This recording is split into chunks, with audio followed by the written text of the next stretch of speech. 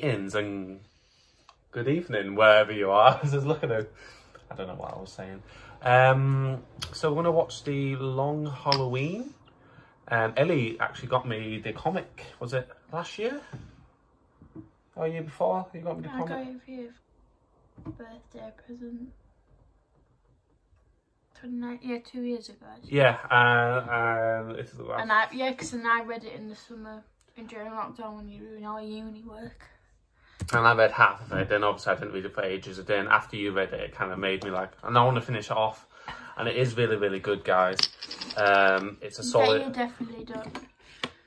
If you read the comic, you kind of guess who it is. Yeah, well, it's like a good murder mystery, but it's like a seasonal crime, you know, and it's like, you think Batman's getting closer every, like, holiday, but it's like, nah, he's getting... And it's really solid, and I always wanted an animated film of it, and then, I think 4 or 5 months later, we heard they were doing it, and they're doing it in 2 parts. But it's a fairly... It's a lengthy graphic novel, isn't it? Other than the Halloween comic that we've got, it's probably the thickest comic book. We don't have it with us. It's at mine. Well, we've got Batman Hush there. That's pretty thick, but yeah. So we was dead excited, and yeah, let's just get straight into it. I can't really be a lawyer and a criminal, can I? I want to win, but do I want to win like this? I'm of 2 minds here. So it's a coin flip.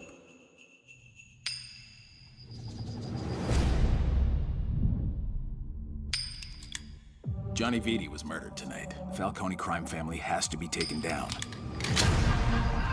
There's only room for one homicidal maniac in this town.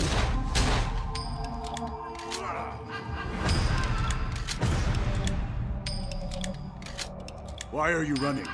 You could use a little fun.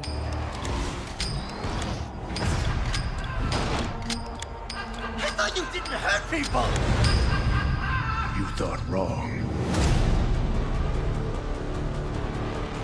You still haven't figured out who killed Johnny Vitti? A killer who only works on holidays. There's lots of crazy out there. Once I take him out, things are gonna be different. We can start a family. The city is fallen, Alfred. And we must endeavor to lift it up again.